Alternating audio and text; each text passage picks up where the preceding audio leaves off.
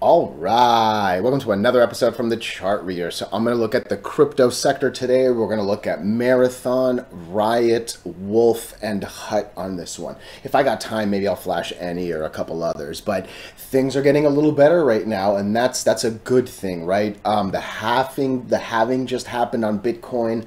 I'm planning on covering Bitcoin soon. Really quickly, if you can let me know what chart you use, like what company you use. If it's free, that's obviously a plus, but yeah, I'm going to be setting that up this week, all right? So the important number for Bitcoin in my eyes is 67,500, okay? 67.5. If Bitcoin can break that number, good things will happen, and we should see a run past that and into the 70s, all right?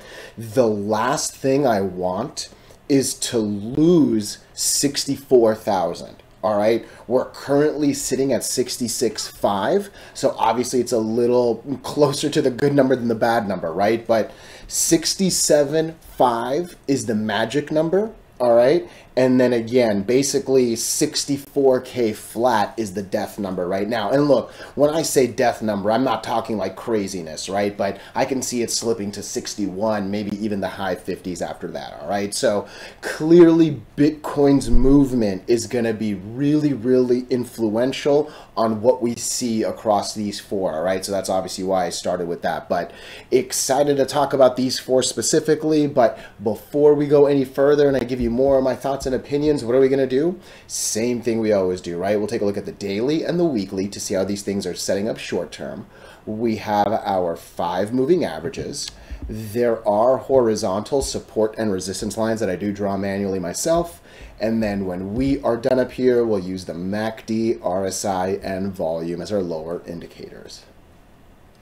Hey, really quickly, if you can please subscribe to this channel, share this video online with your friends, comment good or bad if you disagree. Look, anything you can do helps so much with these YouTube algorithms, but for real, just being here and giving me your time, oh, I am so grateful for it all right? So really good things happening here. Obviously, Riot, and I'll get to that one shortly, but Riot with a big candle, and this really feels like it wants to get into the 12s, all right? And again, I'll get to that shortly.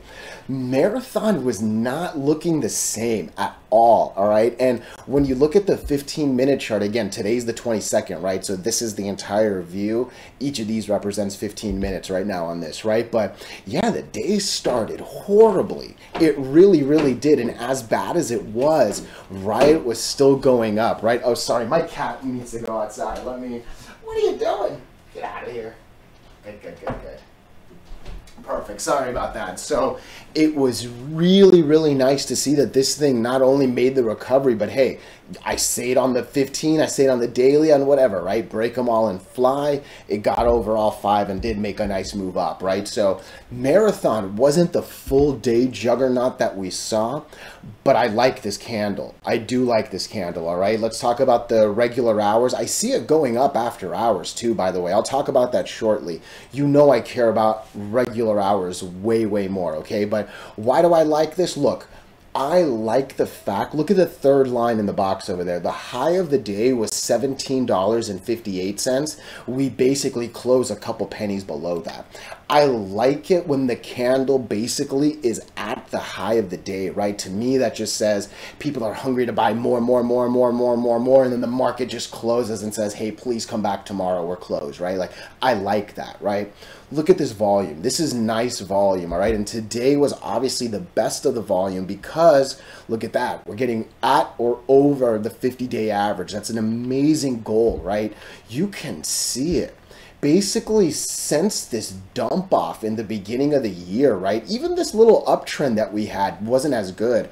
Volume was consistently above the 50-day average line, and then, I mean, becomes a struggle to say the least, right? So I'm really hoping that we replicate this, right? Like, I want to be at the white line. Clearly, I want to be over it, all right? So, So far, I think looking at the technicals, right, we almost lose the 200, but I always say two things, right? Number one, this is a strong line.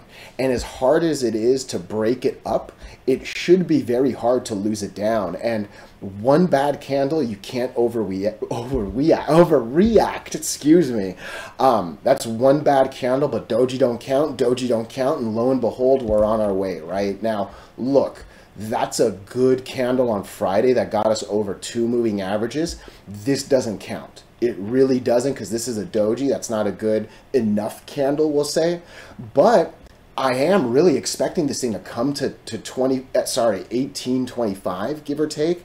And hey, if that can break, there's a real good chance we make a nice strong move up to 20 right here, okay? Again, I'm going to say the numbers one more time just in case you fast forwarded to this part specifically, all right? For Bitcoin to do well, it must break 67,500. Okay, and I don't want to just get over that number. I want to break that number, right? There's a difference between over the line and breaking the line.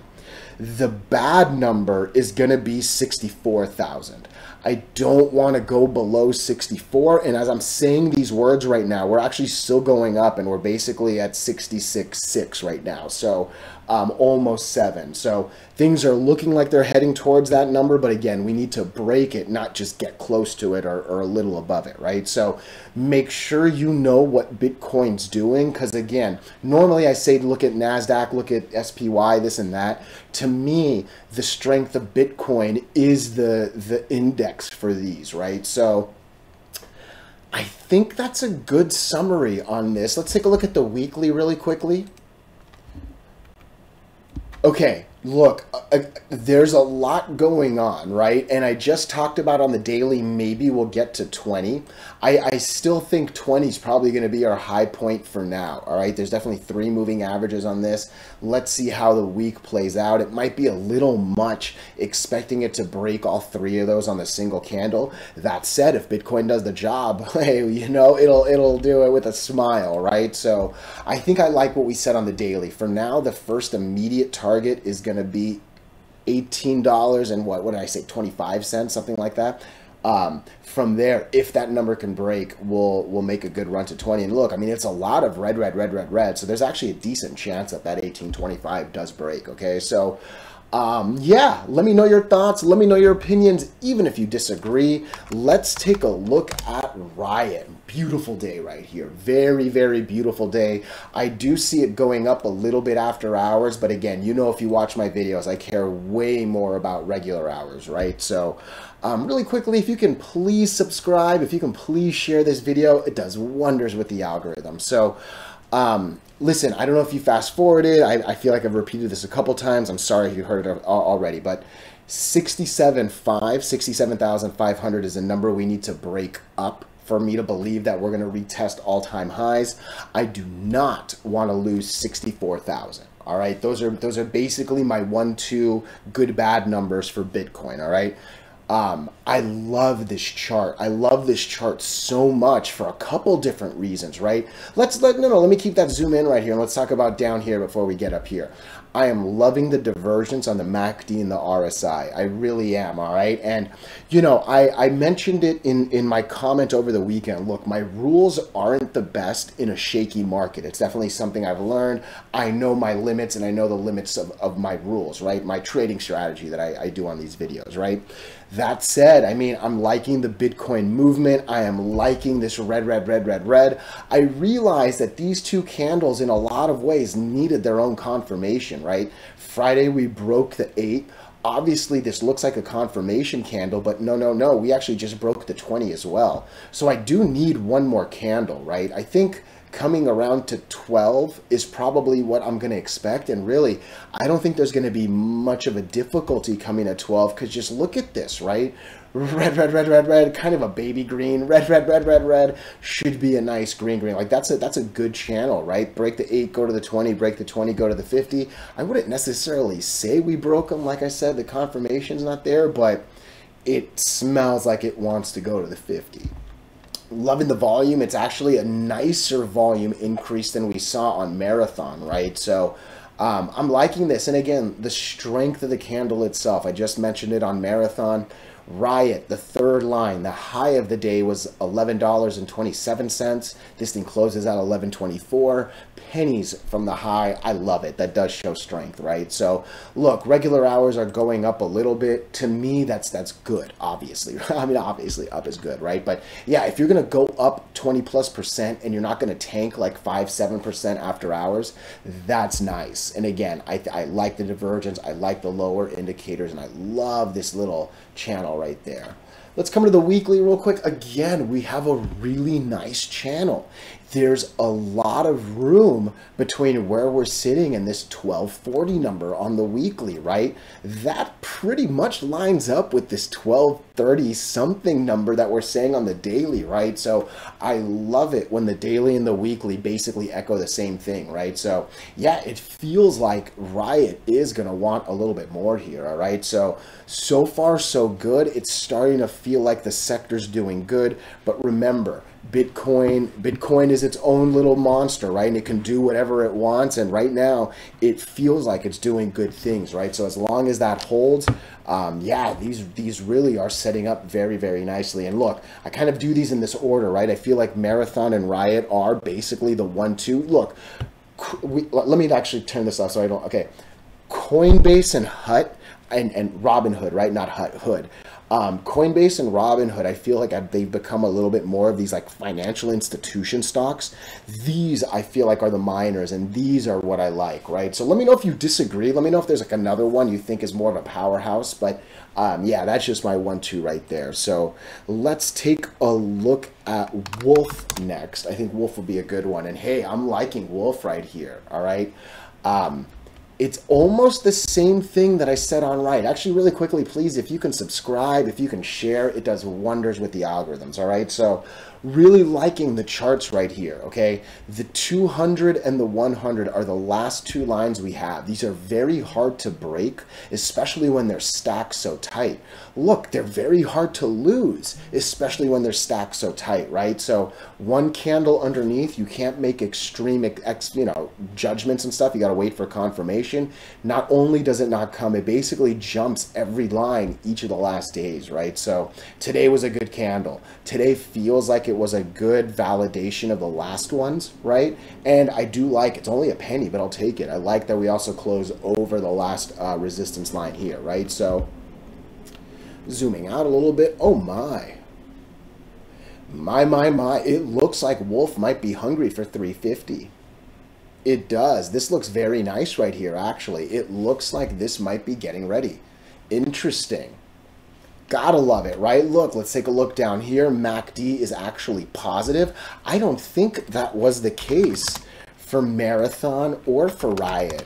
Yeah, both are negative. Both are very, very close, but WULF is actually on the positive. Love it. RSI is at a healthy 60, and hey, they're both giving that peak of divergence. And again, we're seeing it across the three. Volumes growing nicely, and hey, we're over that 50-day average. So this looks good. I think on a worst case, I can see this coming back down to 246. But it seems like we're over all five and ready to fly, and especially if Bitcoin can creep its way to that 67,500 number, if it can break it especially, I think that could be really good for these. So far, it is really feeling like sector strength is picking up here. Look, we're over we're over 4 moving averages, and looky, this 100 on the weekly is just starting. This stock has not been around for very many weeks. You can see the 100 was right here. We still need another, what, 75 weeks before we're going to get that 20. And I'm just kind of guessing that that's about 25. I'm not going to count each of those, right? But there's a long time till that 200 forms. And as of this moment, we are over all on the daily and all on the weekly. This could be setting up very, very well, especially because look, red, whole mess of nothing, green, red, whole mess of nothing. Break this, and my WULF looking really hungry right here, sharpening its teeth actually. That was a bad WULF pun, but let me know your thoughts, let me know your opinions, even if you disagree. I mean, look at Hut right here. This is a nice candle. Okay, This one's a little bit more interesting because this one actually loses all 5 moving averages. That's quite a difference from the others. Really quickly, please, if you can subscribe, if you can share this video, it does wonders with the algorithms. But HUT's coming up to a very big test, that 100 moving average right there, right? If we can get over that blue line, that's a fantastic channel all the way up to that almost 11, right? 1090 basically. And then from there, there's really goodness. Oh, I got to draw a new line. Let's draw that. I think that's the simplest one to draw for now. Oh, look at that. It's actually almost half of that guy, top of that guy. Almost, I like that line, top of that one. That's an important line. So if we can break this 100 moving average of 940, I think there's a good shot that this thing is going to come to 10, but let's call it 11. I think 11 might be a little bit more important than this 12-15 line that I drew. I think arguably maybe I could have even drawn it a little bit higher, but I think we'll get to that correction if we get that high, right? But I'm liking the sector strength so far. The last 3 have looked really good. This one doesn't quite have the same divergence on the MACD and the RSI. It's obviously the MACD that doesn't have it. This one didn't quite hit the 50-day average like we saw in the other one, right? So this one I would say is just a little bit behind the others, but yeah, I mean, it should follow. I think that would be a decent expectation. Again, that's why I like reviewing things in a sector, right? So let me go to the weekly again. There's a decent amount of lines here, right? We still got, there's going to be some noise at 10 for sure, and then 11, 15, 10.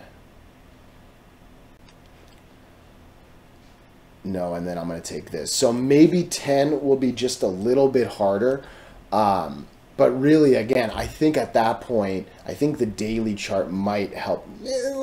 I'm not going to draw a line at 10. I think that's going to be a little bit redundant. But I think if anything, I would.